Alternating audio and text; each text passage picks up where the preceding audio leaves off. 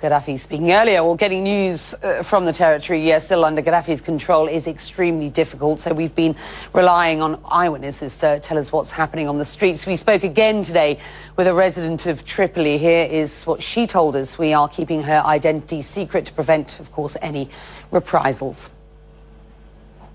For the past 24 hours or so, it's been very calm. I've seen a couple of planes and a couple of helicopters, but I couldn't I can't see if there were military planes and helicopters or not. Do you have any sense or do you know anybody who is actually prepared to go out on the streets at this point? I want to get a sort of profile of those who are prepared, if at all, to protest at this point. Everybody is expecting a bloody scene happening tonight.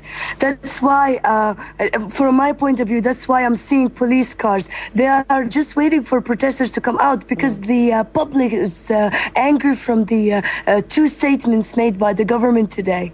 Saif al-Islam and his vicious statements threatening the public, and Gaddafi's desperation of proving and denying that he is falling and dying 1 second at a time. We do know, and we've seen reports of many people trying to leave the country, both through the Tunisian border and through the Egyptian border. Are you aware of any of your family and friends trying to do the same? Nobody wants to flee, at least from the people I know.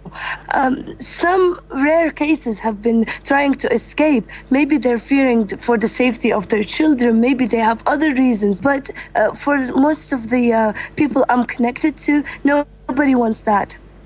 So just to confirm, today you are expecting something to happen at some point. I think you described it as a bloodbath, but as things stand at present at this point, things are very, very quiet on the streets of Tripoli. Is that correct? Yes, it is. There's a huge difference between quiet and very, very worrying quietness happening around town. So this worrying quietness is just a preparation for a massive fight, or some miracle will happen and Gaddafi would surrender. All right, that's the latest from Tripoli as we can bring you. Our Ben Wiedemann was the first Western journalist to make